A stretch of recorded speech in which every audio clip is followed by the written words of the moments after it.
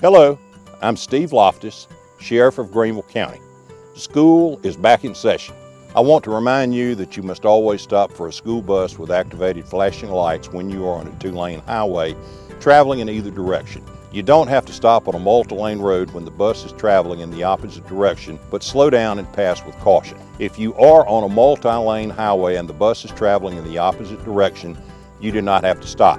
The fine for passing a stopped school bus first offense can be more than $1,000 and up to 30 days in jail. A second offense can be as much as $10,000 and up to 60 days in jail.